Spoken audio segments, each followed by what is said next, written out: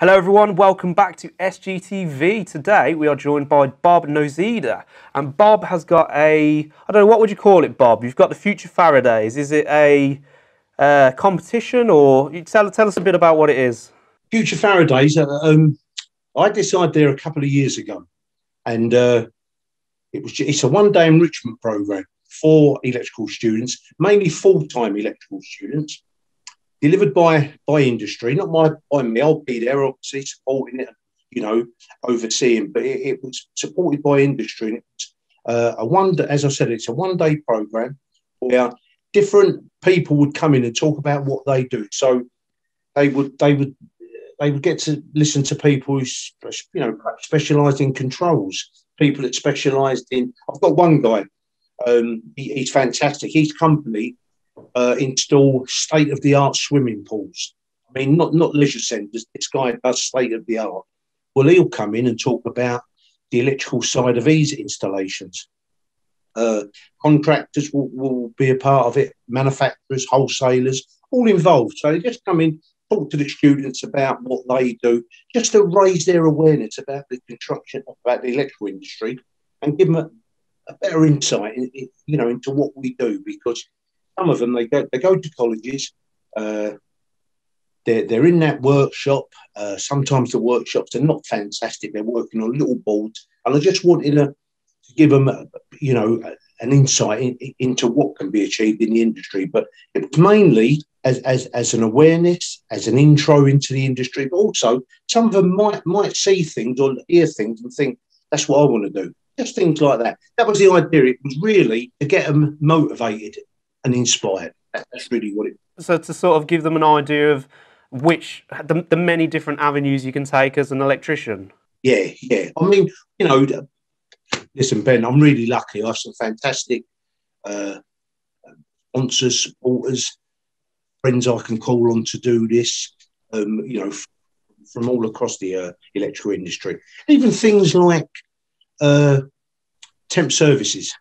I mean, at 2012, I go back to 2012 again. We did a lot of work with Wise Power, and we did a lot of work with Wingate. Wise Power, I think, are an excellent company. So I'll get someone from Wise Power to come in and talk about temp services, because over the years, or since 2012, I think I placed 4 or 5 students with Wise Power, and they went on and did fine. So that's never spoken about in college. No one ever talked about temp services. But I always remember looking at the guys at 2012 and thinking, wow, how important that was and it is for all projects, services. So it's just those little things, to not just, because I think in colleges they're just focusing on the domestic market, which is great, but there's more out there. There's more out there for them to get, and it's not always covered. We don't always do that. One thing we're looking to do on this channel going forward, so people out there watching, be sure to stay tuned for this kind of thing. But like Bob's saying, we want to be exploring the different avenues you can take as an electrician, because, like you say, Bob, the training is very aimed at sort of your basic level, and then going into domestic, which is fine. So many people have absolutely brilliant careers doing domestic, but they might not necessarily be. They might not necessarily know what else you can do. And like you say, you've gone and done, you've been a part of history and gone and done work on the 2012 Olympics, which I suppose for you, that's probably, you've got some great experience and great memories of doing that kind of thing. I was thinking this last night. This is a true story. I was very lucky that the person who asked me to go and join a team at 2012, the lady called Eve Light, and she wrote the strategy for 2012. Employment and skills. She then had a baby, and she never came back. I still see Eve, and I speak to her all the time. But strategy for 2012 was hers. No one ever speaks about this woman who wrote the strategy in 2006. But she wanted me to work there. I knew her. I think if it had been a year later, Eve had left, I probably had never gotten to 2012. Because the sort of person they looked for were ex-council, ex-charity, them sort of. I'm not disrespecting them, but there were 2 of us. There was 2 sparks there, me and another guy. He's still in the business, the same as me. But we're very lucky. We had her, and she just told us, go for it. If you've got any ideas, go for it. So one of my ideas was the network cabling. And I said to her, you know, I've got this idea. We don't do it in London. No colleges delivered it sort of training. But when you looked at the media sector, and even in the early days, I'm now talking 2008, we knew there would be 30,000 plus journalists, you know, located in that media sector. So there's a lot of cabling. And I remember she just said, do it. And I did a presentation. Everyone liked it, and they gave me some funding, and I did the training. We've seen it. The hardest thing was actually finding CNET because, you know, they were quite a small company. And they're global, but, you know, they weren't on my radar. But 2012 was great because it allowed me to do a couple of things. It allowed me to meet lots of contractors. Some I'm still in touch with. Some we became friends. It allowed me to visit most London colleges. And I hadn't worked in education. Then I was a spouse. I had a teaching qualification. I had a Cert Ed. But I never planned on becoming a tutor. So I visited all the colleges. We delivered the London 2012 apprenticeship programme. And that was pan-London. So that was a bit of an insight into how colleges teach, how colleges are. And I used to go there and sit in on lessons. And I used to just wander around. All workshops, not just electrical, all of them. And I talked to students, but I just get a feel for, you know, how they were. Was it a motivated place? Was it going through the motions? So it was great for me. It was great. And the other good thing that came out of 2012, I met Principal Kathy Walsh of Barking and Dagenham College, and she asked me after 2012 to go and work there. Go and work for her at Barking and Dagenham College, which I did. And that was another sort of fantastic experience because she's a very different, she's retired now. She's a very different principal. You told her something, you had an idea, you told her, she listened, she got it, and she did it. So CNET training, if I go back to them, I set up a meeting at Barking and Dagenham with CNET, and I said to her, they need to be in London, they need a presence in London. And we can benefit from this as a college. And I can remember at the meeting, she sat there, listened, and she looked at me and she said, I like him. He's a good egg. I'll never forgot that. That's not an expression I use. She said, he's a good egg. Well, that was in 2013. They're still there. Yeah. They're the only college in the country at the time, and I think they probably still are, had a network cabling provider in the college that they could tap into, because what he offered was the students at the end of their qualification, they could go and do the CNET course. Yeah. So that was a nice offer, because he used to say to the students, you've got the electrical qualification, my industry will welcome you with open arms. So you can come and do our course, copper and the fibre optic, and, you know, then there's an opportunity of employment. So over the years, I've been quite lucky. I've met nice people. I've met, you know, good people. So the 2012 experience, the Barking and Dagenham, and then, you know, my last few years working in education, and just really these last couple of years, just as I said, I'm retired now. Yeah. I just work on a part-time basis. I work for Lewisham College on a part-time basis. Because I like what they're trying to do there, and I like their principle. And I work for NET, National Electrotechnical Training, on a part-time basis. That's my partner for Future Faradays, NET. Yeah. So when NET asked me to come and do some work for them, I said to them, I've got this idea. So in the last 8 months, 9 months, we've developed Future Faradays. It's going to be launched in June as a virtual. It won't be the one day, only a couple of hours, but it's still exciting because it's still the same type of content, people from other sectors of the industry, and it's still that engagement, you know, with students. So that's started it. And then when things are back to normal, it will go as a full-day enrichment program, and it's can go all over the country. It's not exclusive to me, and it's not exclusive to, you know, to certain colleges. Anyone can do it. We'll help.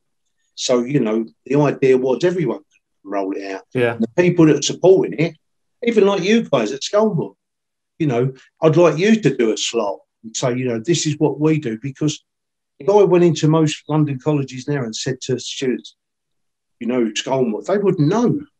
So it's that about raising their, you know, awareness. Yeah. Oh, you know, they do this and that. You know, I do a lot of work with over the years with Yes Electrical. I know the guys there really well. They're great. I met Paul Halbert a few years ago at a trade exhibition, and it's things like that. I will ask Paul to come on and just do a slot to talk about what they do at Yes. You know, this is what we do. We've had electricians come. Now the electricians are account managers. They've had a career change. Things like that. I think it does. It gives people an idea of different avenues, not necessarily on the tools work as well. I mean, some of the staff we have here at Scolmore, they're former on the tools sparkies, and some of them have come from wholesaler backgrounds as well. They've gone from being on the tools to managing wholesalers, to being out on the road, all sorts. But before we dive into more about the Future Faradays, I want to know sort of some different experience you've had that sort of inspired you to make other people aware of those avenues, if you know what I mean. So you sort of touched on going to do like the 2012, and we spoke about domestic and lecturing, which again, they're all avenues you can take. But from your experience, are there any other avenues you've found or you'd like to talk to people about? Went to Western Australia in the 90s, in 1989 actually, and that was an experience because I worked in the West Australian mining industry. Well, you know, look, I'm a London electrician. We don't have any mines in London. So I went from contracting world, which is what I did. I was a contracting electrician. Suddenly I'm working on copper projects, gold mines, iron ore, nickel, major projects out in I worked in the bush. I worked in the desert. Right? I worked on jobs. The first job I ever did, Siemens. I worked for Siemens a few times, and I'll tell you the hours we did 6 7 days a week. So, and I started that job on the 21st of September. It was the day before my daughter's birthday. That's how I remember. And I came back. So that was my first stint away, doing 12 hours a day, 7 days a week in the bush. And I can remember the manager, he was a German guy, lived in Berlin, and I lived in Berlin in the 70s twice. And we had this sort of connection. He used to like to talk about Berlin, and I really were German. We used to have these funny little conversations, and he was a nice guy. But he told me, he said, if you stay in Australia, this will be your life. So we stayed for a number of years, and I did these type of jobs. But that was an eye-opener, and I'll be honest, that was hard. It was interesting because, you know, mining's an interesting, it's an interesting sector, very, very different for us. But the work I enjoyed. I didn't enjoy being away. What sort of work did it involve? What's like the type of installations? It's funny because they do things like I remember Siemens job, everything's installed in steel wire armoured, but it's still inside steel conduit. And we all used to laugh. They'd say, this is the spec, you know, on with it. But a lot of containment work, cable tray, much bigger than what we see here. Trunking, much bigger than what we see here. Lot of substation type work, a lot of PLC type work. Just interesting. I mean, you know, the only downside, I once worked on a Siemens job. I think it was 52 degrees. It was in the January, I think 1993. Yeah. 52 degrees. I saw guys faint. Training guys, actually. I was working with one, and he fainted in the heat. I used to say to people, that's the downside. You got to remember, if you're out in the desert, some of these places, these bush jobs, even in the winter, they're still 36 degrees.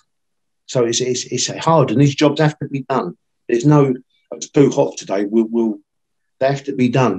They're on a very strict time frame. So it's hard. It's a brutal experience, really. But it's all experience nonetheless, though, isn't it? Yeah. And I was only young, and I was only 30, so you know, times are different. You know, 10 years later, he would have killed me stone dead. But yeah, but the reason I left the electrical and went into, employment skills and training, was a personal thing. My wife had cancer, and when she'd recovered, she'd had surgery, she had chemotherapy, she had radiotherapy. I wanted a change, and I saw a job for a training officer. And my wife said to me, "You've always been involved in training. I've always been on training courses, even in Australia. When I was home, I was always doing training courses." And that's how I fell into what I do now. I went into it. My first job was with the worst training provider in the world.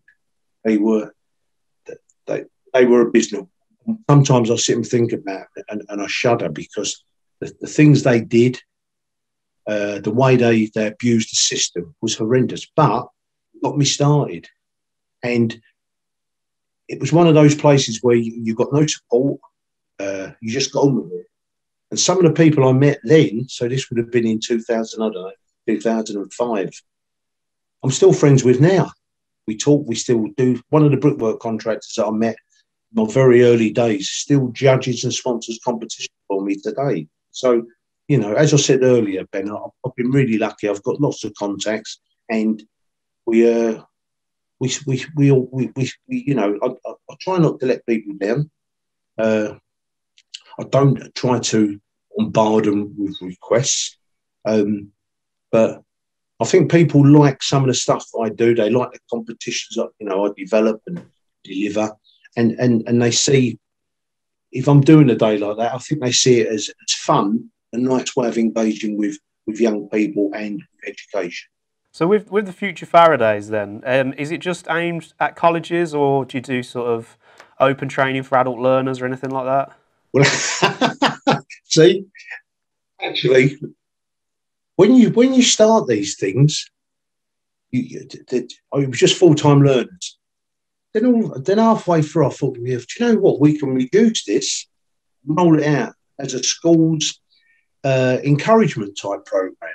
So get learners, students from schools to come in, reduce it, probably just have one guest speaker, me, but we can talk about the industry, what it can offer. So that was one option. Then the other thing, I started, it was a couple of weeks ago, I saw something on Facebook from the Dry Lining Forum, the work they do with the military. Yeah. And I thought, wow, we could actually tailor this, roll it out to the military, and to give them a bit of an idea, because I watched some stuff on the internet about, sparks from the military that, Yeah, we had a guy called Tristan come on the show. That's what I watched. Who did his training in the military, and again, it's one of them things you don't initially think of, but it's a way into the industry. It's another career progression. Yeah, to show them what the options are. Yeah. So see, now when we finish this, I'll be sitting down writing, and I'll think, well, the military, the schools, Future Faradays actually. It's very flexible. It's not a tired old program that it's very flexible, and the people that I've already contacted, many of them are on social media that that really proactive, are always supporting the industry. Already contacted them as potential speakers on Future Faraday, so. I have speakers with passion. They're not just going to sit there and go be corporate. They're not just going to sit there and go through a script, and corporate and sound like a politician. These will be young people, or they'll be older, and they've got lots of passion, lots of knowledge, and I think people listening will be inspired. I think that's important, isn't it? Yeah, I listen to him, and I think, wow, if I was a young person today and this guy was telling me, if he came to my college and did a masterclass in area of expertise, I'd be inspired. So it was there. I think it's like anyone. If you talk at someone, or if you talk to someone at their level and connect on experiences that they might have and might want. That's how you inspire the next generation, isn't it? Yeah, yeah. I mean, I'll be honest. I don't talk to students too much now as I used to, because I can remember telling a group of students that I lived in West Berlin in 1974, and it was a life changer for me. You know, I'm a young boy from South East London, from a large council estate in South East London, and I finished up finding myself in West Berlin, the most interesting city in Europe at the time, because the wall was still there, and going there was an education, because I found myself learning the history of Berlin and, you know, everything that went on there. And it was an interesting place. And I remember a student put his hand up and said to me, that was in the last century. And I thought, yeah, I won't be telling them stories anymore. I was just trying to say, you know, I was lucky. I lived in Europe a couple of times in the 70s, and I went back to Berlin in 77, and it was interesting, you know, sort of gave me a look at other things. I met other, you know, I worked with people from Turkey, from Greece, from Africa, then all different. I mean, you know, it's the same as going to Australia. I worked with female electricians in Australia. I'd never worked with one before in Australia. Plant operators, steel erectors, boiler makers, welders, sparks. You see female trades all the time. Yeah. I mean, one of the biggest jobs I was on, Hall Pack went past, and I think Hall Pack's thing used to carry 240 tons ore. And it was a woman, a young woman driving it. And I said to this guy, female operator. And he said, 50% of our staff are female operators. And I went, wow. And he said, they're far better. And he told me this story. I said, why? He said, we've got better concentration levels. There's an incident on the site with plant. It's towards the end of a shift. He said, they don't switch off. He said, they're very, very good at what they do. I remember thinking, wow, I see these massive pieces of kit go by. I mean, a Hall Pack now in Australia, I think, carries over 400 tons, the ones they've developed. I mean, these are huge bits of kit. Yeah. You see them drive past, and after a time, you don't take any notice. But sparks, as I said, and boiler makers and welders, you know. Gives you a good connection, doesn't it? And I find a lot of sparkies I speak to, well, a lot of tradesmen I speak to, a lot of their jobs come from other tradesmen. A plasterer might need a job, or a brickie might need a job, or so on. And that's how people are networking and how it branches out, you know, whether it takes you to Berlin, Australia, or, you know, it's not just a singular avenue, is it? No, I mean, I do look back and I think, because I had to do an electrical licence when I was in Western Australia. So everyone, maybe it's slightly changed now, but the licensing is still in place. But when I was there, you did an installer's licence, a mechanic's licence, they called it. It's an installer. Then you did a fitter's licence. But that was for people that wanted to work on controls, you know, motors, stuff like that. And you had to do an exam, a theory, a regs exam. Then you spent a day in a technical college. I think you had to do then 8 individual projects to get your license, to get an A-class license, which is what I've got. So I did the two parts of it. But I can remember. I remember now the colleges there. I could remember one of them. It had a PLC unit on the bench for every student. And I didn't know what it was then. I did after, because I did the course, but they were very good on getting material from industry. When I asked the tutors about it, and they said, one of them said something to me, I'll never forgot. He said, but there's no point in us training if we've not got equipment from industry that these students or apprentices go and work on. There's no value in that. Is that the kind of thing that you incorporate into Future Faradays, a bit more practical, hands-on? Well, do you know what? The Future Faradays, it will develop when it's the one day. I mean, I'll get people to come in and do masterclasses. I'll get people to come in and show, you know, there's a guy that's going to come in and show the control panels that he built from scratch, you know, for jobs. But he'll come in and talk about what he does. So he you know, he does controls for around units, things like that. But yeah, I want that, you know, So when they go out there, they're not going to be, I've never seen this, what is it? That type of thing. Yeah. So you're right. You're right. You do pick up things over the years. You know, I remember the tutors here in Australia. They're very different. Very. I'm talking only 1990. Very strict. They was even strict with us, and we was an adult class. Yeah. You know, this is, but very supportive, because I can remember them saying, "You're all here trying to get your license. We give you as much help as possible, and you know, when it's getting closer to your practical, you can come in." I can remember they said you can come in every night if you like.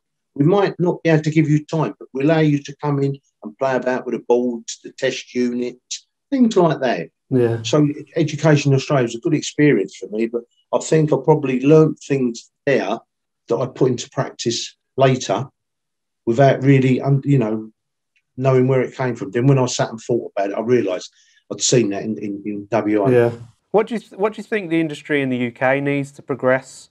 I mean, we sort of talked about support, which people like yourselves are offering, but what and progression in general. Like you say, there's more female sparkies, which is great to see. But in general terms, whether that's education, what do you think we need as the industry to progress? This is like the $1 million question, isn't it? And I'll be honest, it's one that a lot of us, I know that, talking to people, we think about all the time. And I think to myself, it's more, industry needs to be more involved in training.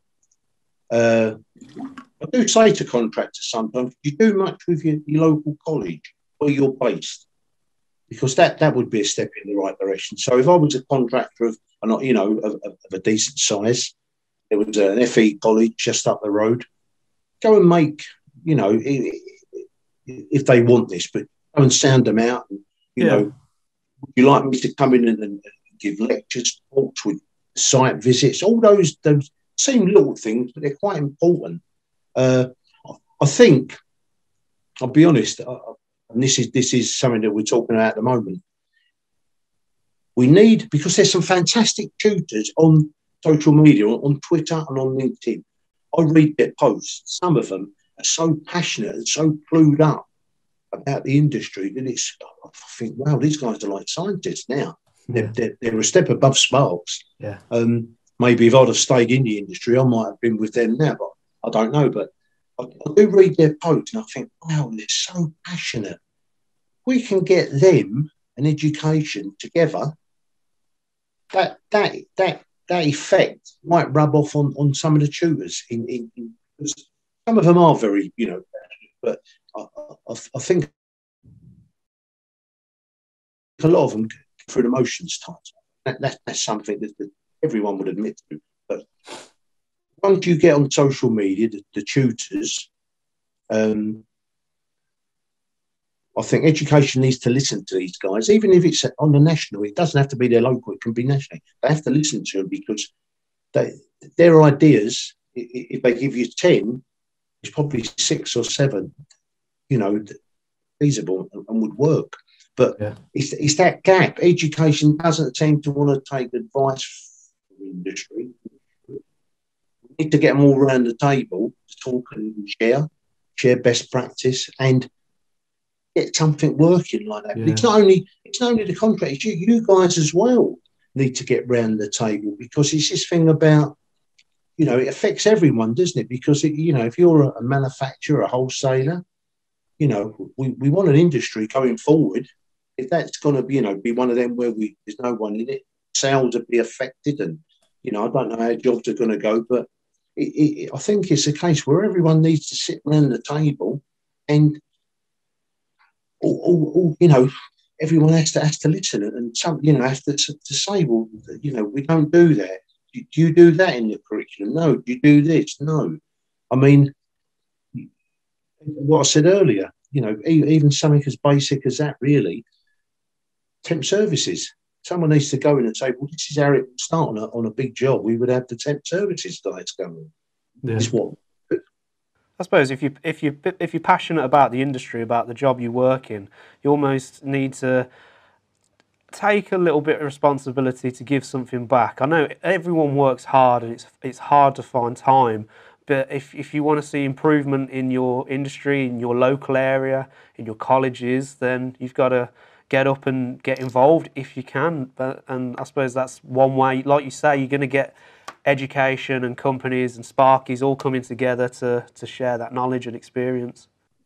Always felt that these ones, you know, the guys that are out there, because let's be honest, you know, the ones that post and you know, they sort of put their head on the block, haven't they? They've gone out there and done it. And I think I've taken out of all of them to do this.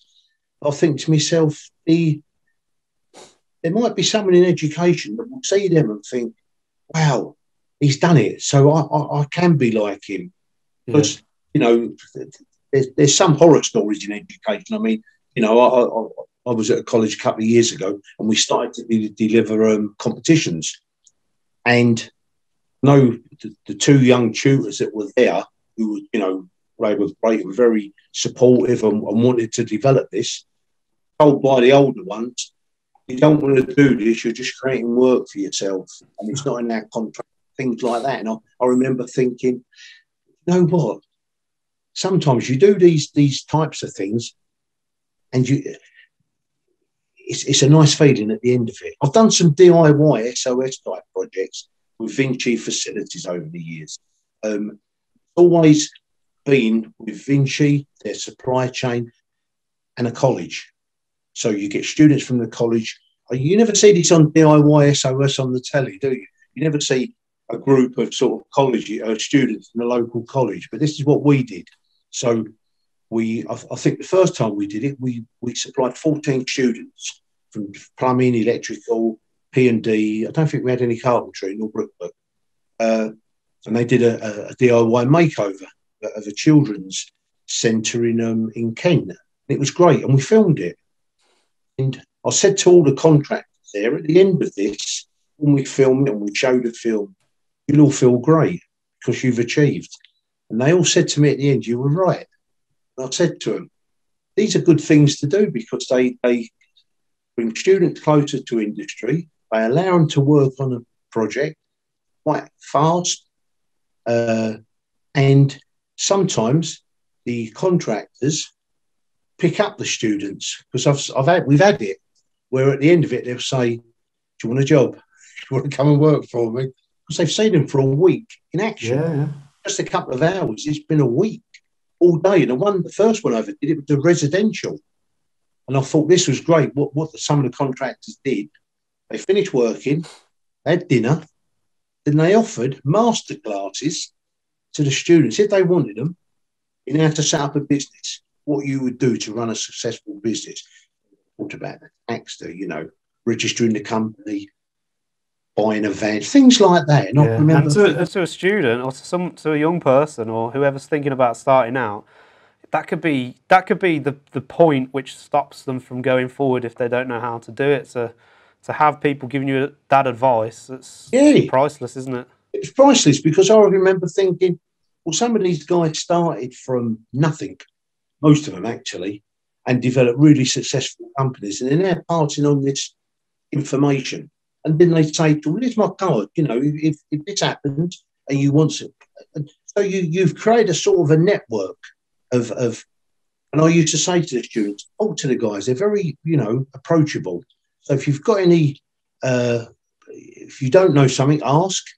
But this thing over the week, they developed, I'm not saying friendship, because probably the age difference, but they developed someone that they could perhaps email and say, oh, do you remember I was on the so-and-so project with, you know, I'm now doing this. And I thought that was nice, that you could always reach out to someone that remember you, because, I mean, they were all on film and we were very lucky. We premiered the film at City Hall in London with the mayor.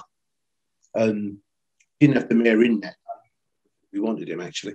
But we premiered it at City Hall. And it was a nice event because we'd made the film. It was a nice film. It's still out there on YouTube, actually. And you can see, and I think a couple of years later, we looked at the film again. Me and Josephine O'Connor, who's from Vinci Facilities, looked at the film again. And out of all the students, I think they'd all progressed into careers. I mean, one of them became a designer. He was electrical. He went into electrical design. One went into temp services. So they all did well. I mean, the P&D students all went off and did well. So yes. So little things like that. I mean, I always say to people, if I had, you know, the ability, these sort of DIY SOS type projects, I think they're great. If you can get a contractor to want to do one. The last one I did was at a special needs park in Canning Town, in East London. It was fantastic. It was close to being closed down because of the state of the facility. The park's great, but the toilets and the bathrooms and terrible. And I just asked Finchy, want to do a DIY SOS? And they came, had a look at it, and they just all nodded. They said, we'd do it. Yeah. I think materials came to nearly £90,000 that week. The students were amazed because I remember one of them saying to me, "Oh, these electrical guys, crash, they just do it." So that was a bit of an eye opener for, you know, the speed, the skills that these guys had. So yeah, all little things like that. But I mean, Ben, listen, over the years I've got involved in loads of different things like this, you know. And that's the message we want to sort of get across, isn't it? That's I'm guessing that's one of the things you in Future Faradays is your main driving point, isn't it? Well, it could happen, couldn't it? I mean, someone could come into Future and say, "Well, actually, I'm here today, you know, doing the talk, but I've got a project in London. I'm actually looking for, and it could be work experience come out of it. I mean, someone there might say to him, well, I'm really interested. Say the guy that, you know, builds he's a panel wirer, does controls for air handling units. I'm really interested in this. There might be a little link there. How would I start? What would I do? You don't know, do you? If we don't do these things, we're never going to know. Where can our audience find information about Future Faradays? Well, it's going to be launched in the virtual one will be launched in June at Barking and Dagenham College, actually. They've been selected out of the London colleges, and it will be rolled out over other colleges that we've selected in London. As I said earlier, I mean, it's almost like a package that we just give to a college and say, this is how it works. This is how we do it. You know, so I'll be honest. If it was, you know, a college saying Nottingham, I'd probably struggle for contract in that area. Although I would reach out on social media and ask people. It's that thing about, you know, give them some work to do, because they'd have to then we say, well, this is the timetable. This is how we deliver it normally. So, you know, that's not rocket science, but you need to get someone. Or what we could do is say, well, for that section, we'll ask someone to do it by Zoom. So, you know, the students are there in the room, he'll come on, say, right. So it doesn't always have to be a face-to-face, does it? It can be, you know, by using this technology. Yeah. Is there a website for it? No, not yet, because it's going to be, it's one of them, it's going to be launched, you know, all singing, all dancing. But I'll be honest, if people were interested, listen, if someone's going to watch this, hopefully, and then I'd be interested in this, they can just contact me. Yeah. You know, you can put my email address at it, robert.noseda@live.co.uk. But most of them know me from Twitter. They know me from LinkedIn. Well, no, that's good. As long as people, like you say, it's in development. It's there to help people. So, you know, keep anyone watching out there, please do keep an eye out for it. And I'm sure they've only had to contact me, message me on Twitter and say, Bob, I'd like to be involved. What would I do? You know, and we'd have a chat. And I'd think that's great, because then I'd know that person has stepped up, wants to do it for the right reason. He's not ticking a box. Yeah.